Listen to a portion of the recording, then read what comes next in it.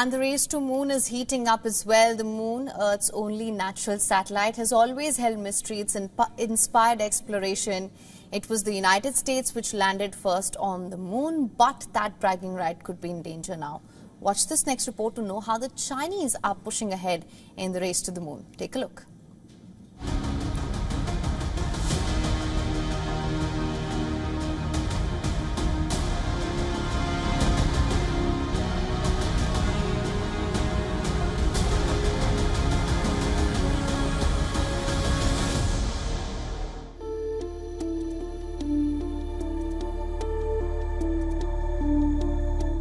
Remember the moon race of the Cold War? It's back. This time, the competition is between the US and China. Space, the final frontier, for now. Mankind has been exploring space for over a century. While the Americans are aiming to go back to the moon, the Chinese could well beat them in the race. China is sending a robotic spacecraft in the coming days on a round trip to the moon's far side. This is the first of 3 technically demanding missions that will pave the way for an inaugural Chinese crewed landing and a base on the lunar South Pole. It's the same area where ISRO's Chandrayaan-3 landed, making India the first nation to land on the lunar South Pole.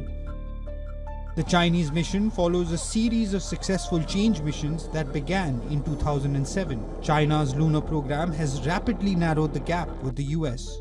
The China Manned Space Agency, or CMSA, is hailing the smooth progress on their mission to land Chinese astronauts, who are called taikonauts, on the moon by 2030. The development of mechanical and thermal test products for manned spacecraft and lander has been basically completed.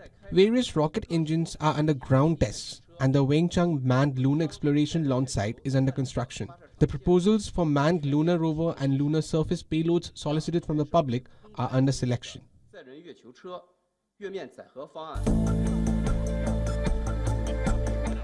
NASA's Artemis 3 mission is set to return humans to Moon in 2026.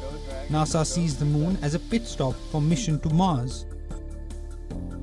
But the Chinese are pushing forward rapidly. The world's second largest economy has invested billions of dollars in its military-run space program.